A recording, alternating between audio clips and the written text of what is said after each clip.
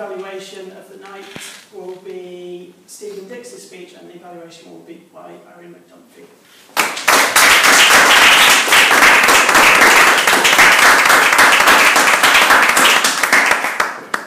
Stephen, well done. Terrific speech, really enjoyed it. I heard a few of your speeches now, and I enjoy each one of them. I think you come across quite relaxed on the stage, and you've got that sense of humour about you, and a few comments thrown in that bring the humour out of the audience as well. I think it's terrific. As Pauline mentioned, every speech in Toastmasters is evaluated on certain objectives that are set out in the Competent Communicator book. And I just want to talk about the ones that Stephen was trying to address tonight. And the first is to persuade us to adopt a viewpoint or take an action. I think it's already been covered here. I think we're so persuaded now to take risks, I'm worried that we're all going to jump out the window before we're finished. There's definitely a theme. I don't know how you manage to go. The second thing he's meant to do is to appeal to the audience interests. I think he did that as well, very well, because he talked about how we all feel when we come up here to do table topics. And we're afraid, we're hiding down the back, holding the ears, and won't pick us later on. And he talked about the first meeting we ever came to, and we wondered whether it was going to be some stuffy kind of setup and everybody kowtowing to one another, which of course it is.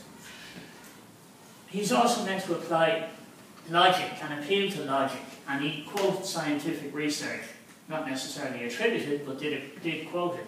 And he's to appeal to our emotions, which again goes back to the Toastmasters context. And he's to deal with body language and vocal variety, and I think he did that very well.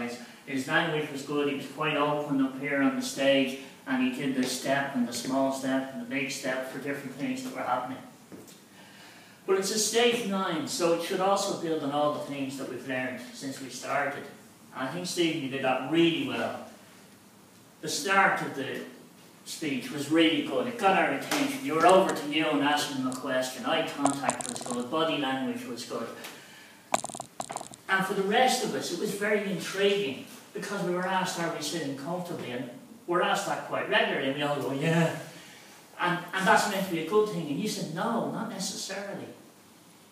You shouldn't necessarily be sitting comfortably. You should push yourself out to the edge. I think that was a great start to the speech. As I've said already, your body language was good. You were open, you were up on the stage, facing the audience, no notes, out there. In terms of things maybe you could work on, I thought your use of the space, albeit that you were out here, I think you could have moved around a bit, talk to this side, talk to that side, maybe involve the whole audience down the back as well as up the front.